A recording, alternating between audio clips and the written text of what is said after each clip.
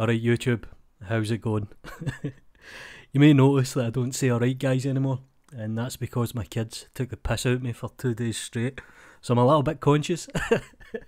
But this is continuing on with the visibility tutorials.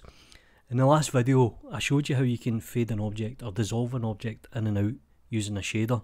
So today I'm going to show you another trick, and it's just disabling the render engine or the visibility for the render engine on an object.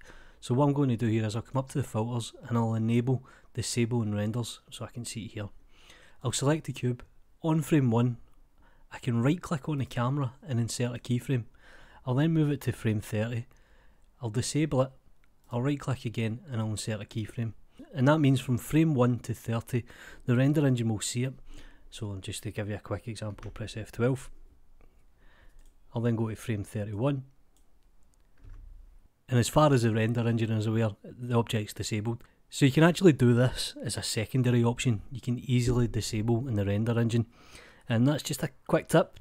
Do me a favour guys, like the video, subscribe to the channel, cost you absolutely nothing. Follow me on Twitter, you know what to do.